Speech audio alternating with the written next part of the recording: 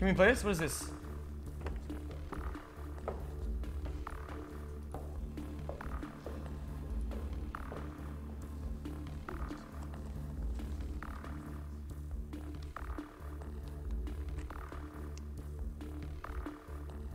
That looks fucking disgusting. Okay, my name's Alex Hall. I'm the founder of The Big O. We're looking for £150,000 worth of investment for a 15% stake in our company. Give me back, give me a minute. About 3.5 years ago, I saw a niche in the market for a pre-packed, marinated, delicatessen-style olive to put alongside crisps and peanuts for the pub and bar market. We wanted to build an olive brand as KP is to peanuts, Walker's is to crisps. We wanted to be the Big O is to olives. And had it not been for major teething problems with our Spanish suppliers, we'd be well on our way to achieving our business plan. 44 months. Numbers-wise, our plan wants to deliver 4.5 million turnover within 3 years, and that's actually incredibly conservative. Alex is looking for £150,000 and is prepared to give away 15% of her company. Dragon's Den rules dictate she must get at least what she asks for, or she won't get a penny. So, tell me, how have you funded getting to this stage? I've got a business brain. You know, I'm always thinking of ideas.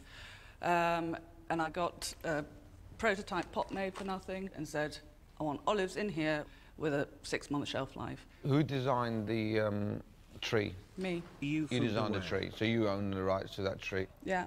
All this design's been registered and trademarked? Yes, the pole and the dispenser is patented. With the packaging finished and the patents in place, the business seems promising.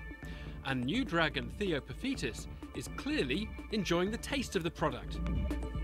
Doug Richard, though, wants to know more about the market for the Big O. Did I understand that your inspiration for the product and the way it's designed and the packaging and the ease of use, you said you wanted to be right next to the other sort of snacks that one gets when they're buying a beer? The inspiration was for the pub and bar market. So can you just talk me through what evidence you currently have, what level of success you've had in reaching that pub and bar market? Right, well, yes, I mean, I can. Good. The phone rings all day and we don't have any product to sell them. That's a lovely anecdote, but I was actually looking for a little more sort of substance than that. No, well, you'll get more substance. Basically, I don't know, what do you want to know, big names? I'm just looking to know that your product is actually being used by a customer that they like, and that there's some sort of evidence to support that. Real straightforward question.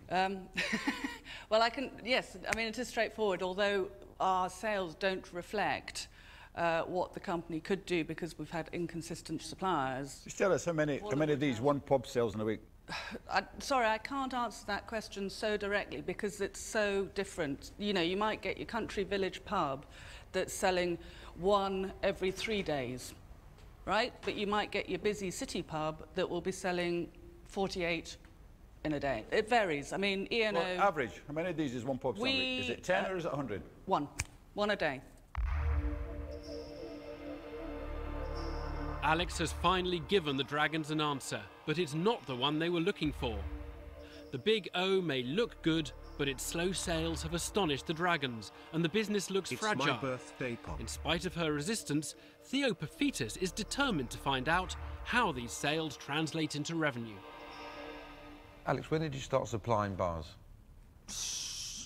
November 2003. Right, 2003. And what's been the turnover of sales so far?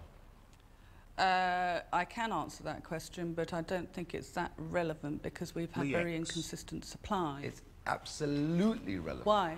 Because I want to know what you've sold since November 2003 in revenue. I'm sorry, but the relevance of that, I mean, if we had had continual supply... But you didn't have continuous supply. No, we didn't. And we haven't been able to get our hands on And enough product. how much turnover have you done in that time? We have 1,200 customers on limited supply. Alex, please answer the question.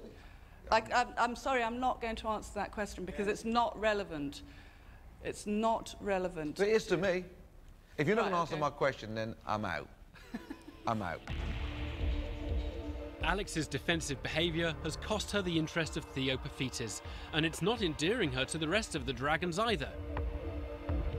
Duncan Bannatyne wants some straight answers. Alex, tell me exactly, what is the problem you had with your Spanish supplier? Explain it. Have you ever dealt with the Spanish? Never. Right. Portugal Miguel URL underscore.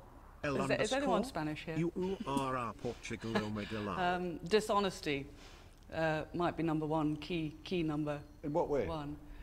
Well, they'd say things or put something in the product that shouldn't be in the product and wouldn't let us know, so it wouldn't be on the label. They were just totally dishonest. Alex is on a collision course. She needs £150,000, but her sweeping statements about the Spanish have pushed Doug Richard over the edge. You really caught me off guard when you maligned an entire nation because one supplier.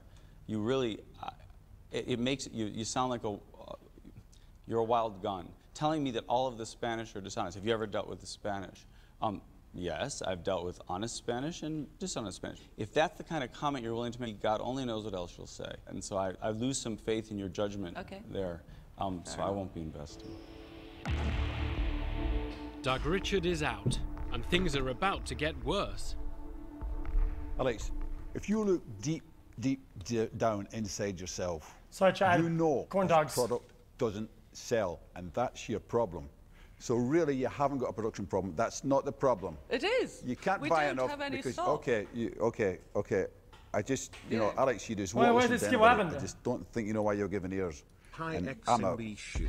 I remixed Alex your has beats now with lost the my interest stream. of 3 It dragons, was number but she's 3 on still your refusing to subreddit. acknowledge their You had the concerns. link open Only earlier. Rachel Elnor We and Peter remixed Jones are Oh, left, wait a minute, and just her bid for shut the up. £150,000 investment is on the verge of collapse.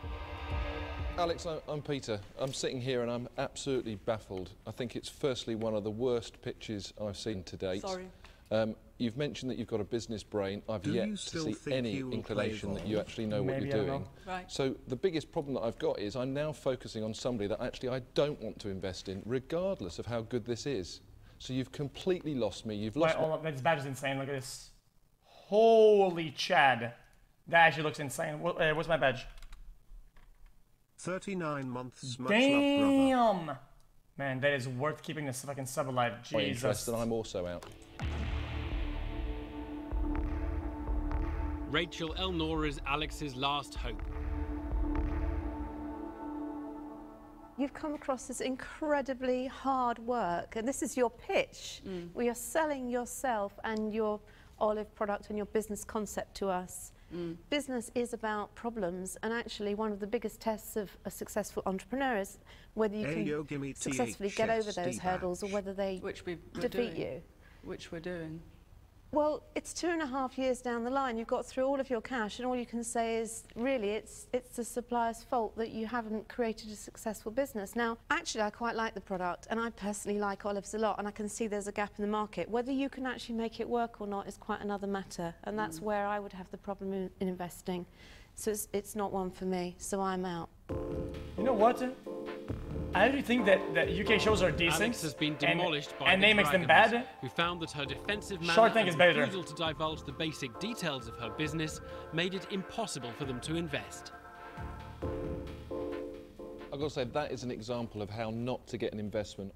It could be a good product. It was irrelevant because she was so egotistical, the Very wrong pitch. high maintenance. Anybody who feels comfortable asking whether anybody hears Spanish so she can feel free to slag off an entire nation, it is reprehensible behavior. If she behaves like that, she will do other things later. Does anybody know what happened with the bullet ball? I think it was called. What happened to that?